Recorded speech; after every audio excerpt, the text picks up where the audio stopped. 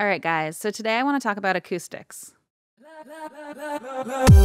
Okay, so I don't have a ton of time today, but that's okay because we were already scheduled to do a shorty video today anyway. So what I wanted to do today is just do a really simple, really quick lecture on the basics of acoustics. Okay, so first of all, we talk about coverage with acoustics. So coverage is basically how much you treat the room with your acoustic treatment, how much of the room is covered. So usually when we're talking about this coverage, we'll say that in order to deaden a room, you got to do at least 50 to 75% coverage. So that means that 50 to 75% of like the walls, the ceiling, the floor are going to be covered with some kind of acoustic treatment.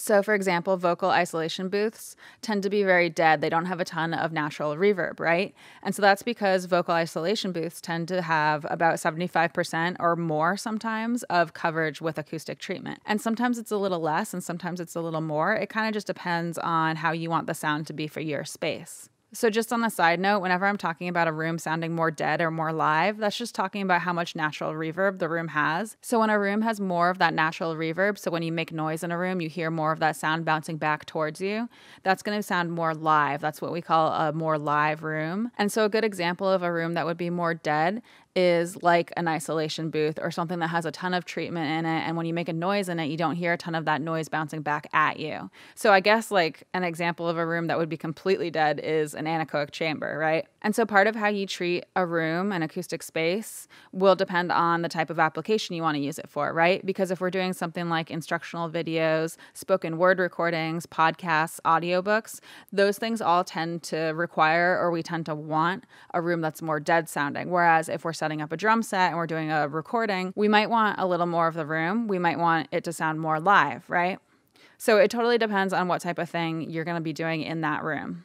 So basically the way that I break it down to clients that want me to help them with their acoustics is I say that there are three main components to acoustic treatment. And so this is within an existing room, right? So if you're building a room from scratch, from the ground up, then there are going to be other things to consider. So this is within an existing room where you can't change the actual room, the actual structure, the existing architecture, right? So before I go over these three things, I just want to tell you guys that I actually have a sheet that I give to clients that are interested in having me help them with their acoustics. And I pair this sheet with my quote. And basically what it does is it educates them about the basics of acoustics so they can kind of understand the value behind each of these components when I then recommend what they should buy, what they should have me install. So I'm actually going to make this sheet available to my Patreon patrons. So I'm going to take this sheet and I actually added some notes for you guys specifically.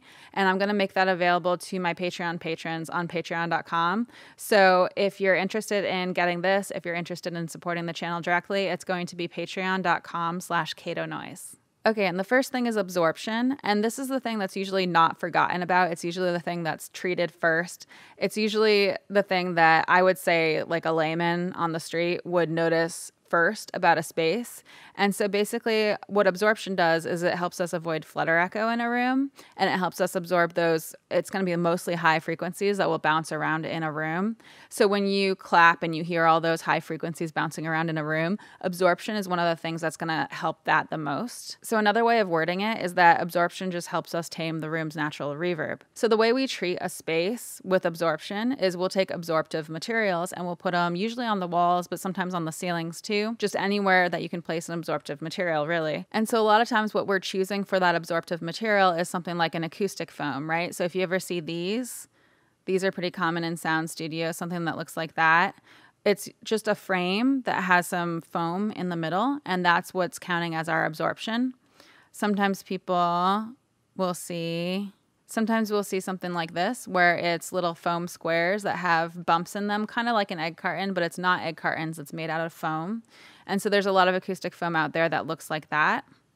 But basically we're taking something absorptive and we're putting it on the walls, on the ceiling, wherever you want to put it. And you don't have to use acoustic foam. Acoustic foam's kind of like the higher end for this type of thing. You can also use insulation. People have had good results building their own frames and then putting insulation in the frames instead of the foam inside the frame. And people have also used things like thick blankets or thick rugs and hung them on their walls or on their ceilings. So that's also something you can use for absorption. But basically absorption is one of the things to keep in in mind for acoustics. And just in general, what we want to do with absorption is a lot of times our focus is going to be on putting that absorption on parallel walls, so walls that are actually parallel to each other. And we do that because it can help reduce flutter echo, but also when walls are parallel to each other, there are certain frequencies. If their wavelengths are matching the length of the room, the distance between the two parallel walls, then certain frequencies, those frequencies, are going to either augment themselves or cancel themselves out to some capacity. So we end up losing or augmenting, basically not getting a balanced frequency spectrum in that room. So that's why we tend to focus on parallel walls a lot of times with acoustic treatment. Okay, so the second thing out of 3 that I tend to tell clients to focus on is diffusion. So these are actually really good examples visually to get the idea of what we're talking about. But basically, with diffusion, a lot of times we'll hang something like this on the wall. And a lot of times what we'll do is we'll put it on the wall that's behind where the engineer is sitting, if it's in something like the mixing room or the control room. So on the most basic level, the diffuser is actually making it so that it's breaking up those parallel walls, right? So these are all different lengths, these little chunks of wood. And so it's making it so that the distance from parallel wall to parallel wall is going to vary slightly as you go across the room. So that helps prevent those frequencies from either augmenting themselves or canceling themselves out. So it's basically, in a way, it's breaking up that parallel wall pattern a little bit. So it helps us even out that frequency spectrum a little bit in that sense.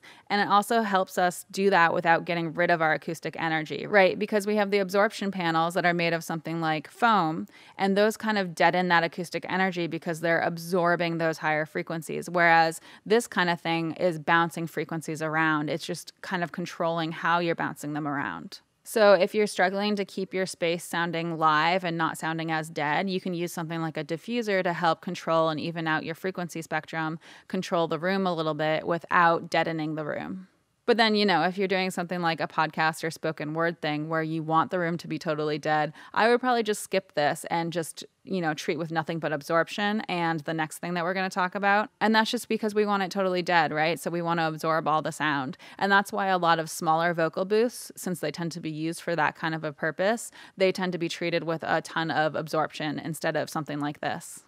Okay, so now we get to our final thing, which is bass traps. So bass traps are the type of thing for acoustics that beginners, when they're building their own studio at home maybe, or someone who's less experienced and is trying to treat a space acoustically, people will tend to skip bass traps, but it's so important. And that's because lower frequencies are really hard to control. So for example, with our absorption panels, they're usually made out of something like foam, and those usually are not dense enough to capture lower frequencies. So they're not dense enough to capture or control in any way the lower end of the frequency spectrum. So low frequencies tend to go through things, but sometimes they'll get caught up in denser materials. So for example, if you're looking at an existing room, you're not really sure what's in the walls there. And so sometimes there are materials in your actual walls that are dense enough to then capture the low frequencies and send them back into your room. So one of the issues that people tend to get a lot is low frequencies building up within the corners of their room. And so sometimes we call that bass buildup in a room. And if you have that, it can make your recording sound really boomy and gross. So it's just something that we want to avoid. It's not something that we want to forget about or ignore if we're trying to build a really nicely treated acoustic space. So bass traps are really important.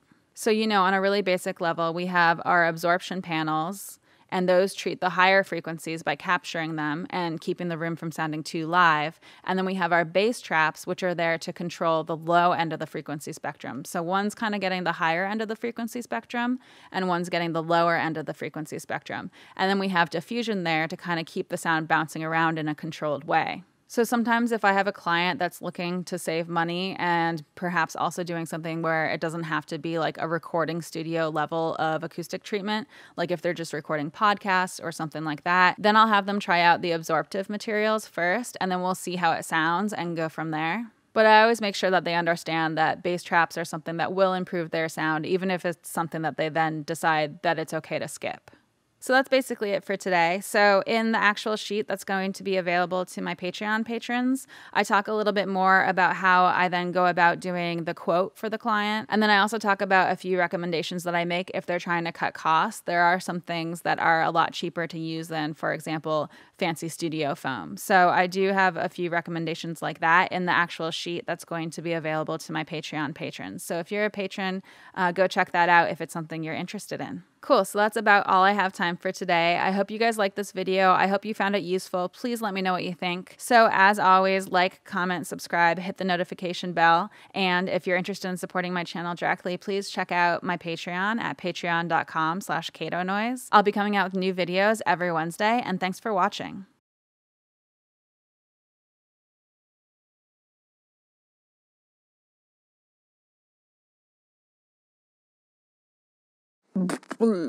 Okay.